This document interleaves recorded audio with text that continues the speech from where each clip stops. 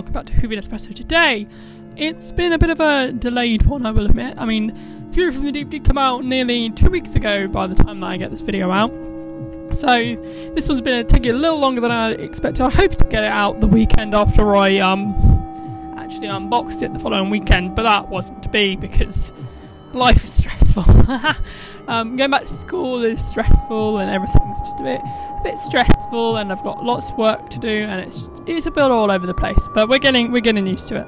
And I'm finally getting around to recording my review of Fury from the Deep. This is my review of the actual story. I have already unboxed the Fury from the Deep steelbook. You can check that video out. Just look at my channel down below, presumably I'll try and link it at some point. But I did a review of the Faceless ones, and I gave my opinion on that, but because I'm going to try and keep doing it for each of these upcoming animated releases, depending on, obviously, if I have the time, obviously, but yeah, we're going to talk about the Faceless, not the Faceless ones, Fury from the Deep, sorry.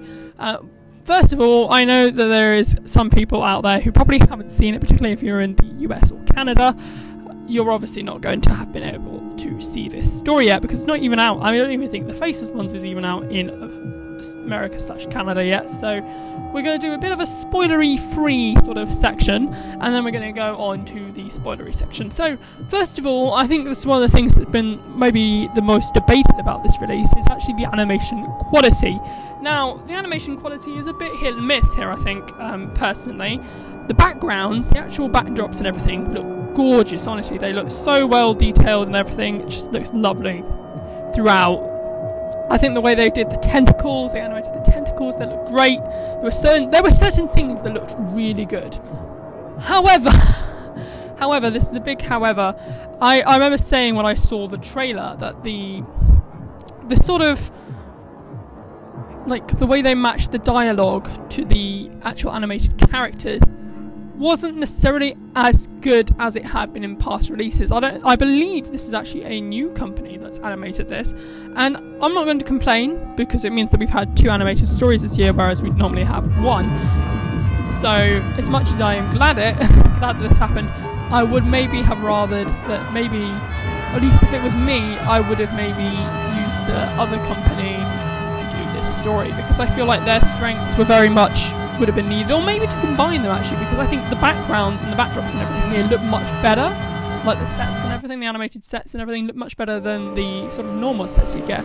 So maybe combine the efforts of the 2 teams to get the character work from, I don't know who does the animation normally, and then do a combined effort. I don't know, that'd probably be really expensive, but I mean, you know, like, I know Fury from the Deep is one that everyone has wanted for such a long time, so I feel like if they were going to do this, maybe I don't know which company is more expensive or less expensive to hire. For all I know, this company might be more expensive, but I mean, you know, I feel like for stories like fan favourite stories, I know like everyone's going to have different fan favourite stories, and you know, it kind of feels a bit like a bit of a letdown because this has been such a hyped up story.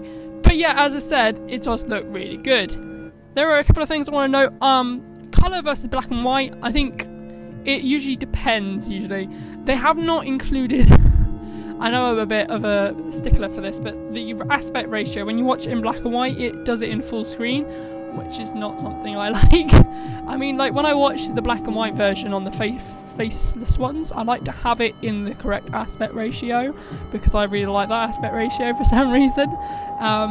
So when they didn't include it on this release, to have it in the correct aspect ratio is kind of a bit sad, because I like that ratio.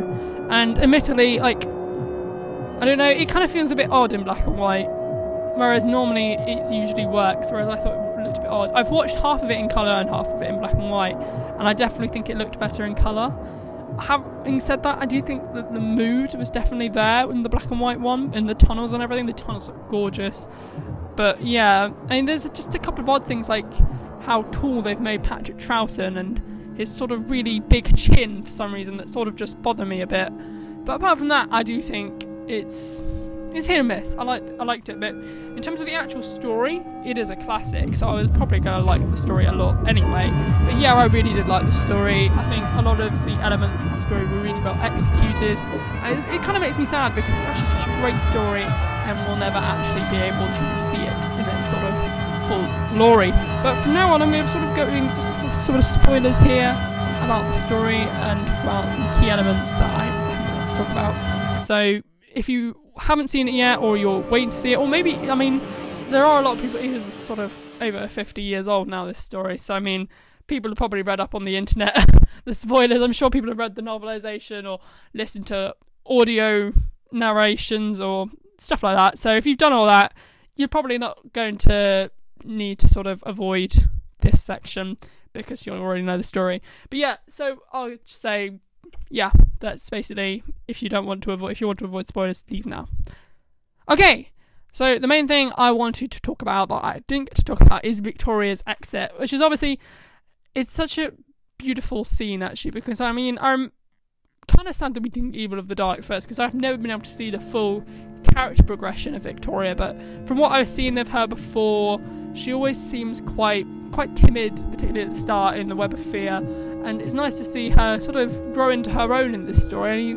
I think she learns that maybe the Doctor's life isn't for her. I think it's nice that she gets to be able to have her moment in this story. And that scene on the beach is just so sad. Honestly, her and Jamie, they were so, like, I honestly felt for Jamie. I mean, we'll never know what his true expressions were, but from the animation, it certainly looked like maybe they were hinting at some kind of romance there. I mean, I probably always ship the second Doctor and Jamie forever, but there is something about Jamie and Victoria. I think maybe it's because they're both from the past. I think they feel a connection together that maybe Jamie doesn't feel with Zoe or Polly, and I think that kind of helps. I mean, it's from around the same period, I think, give or take 100 years or so. I mean, but I think they share a bond that I don't think Jamie shared with any of the other companions. So it was quite sad seeing that departure on screen.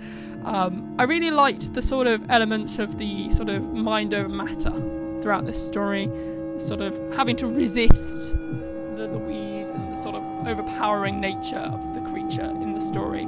I also really liked I really loved the aesthetic of the entire story. I thought the atmosphere, the music, it was all there. Like, it was super moody and super vibe, sort of 60s vibe. And it was ironic because I'm actually learning about sort of energy sources in geography class at the moment. So we were learning about the gas mains and everything.